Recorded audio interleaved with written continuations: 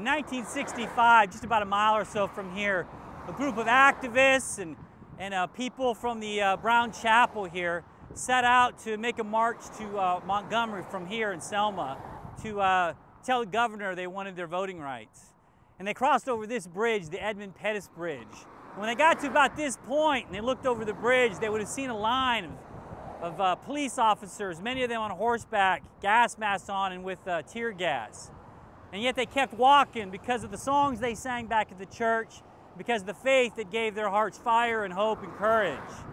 And when they crossed over the bridge, they were beaten back. And they call that day Bloody Sunday. And when they came back bloodied over the bridge, they went back to that chapel where they were cared for and they were, their wounds were bound up.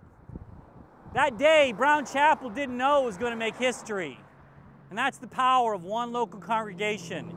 Waking up one morning and then finding yourselves at the heart of history.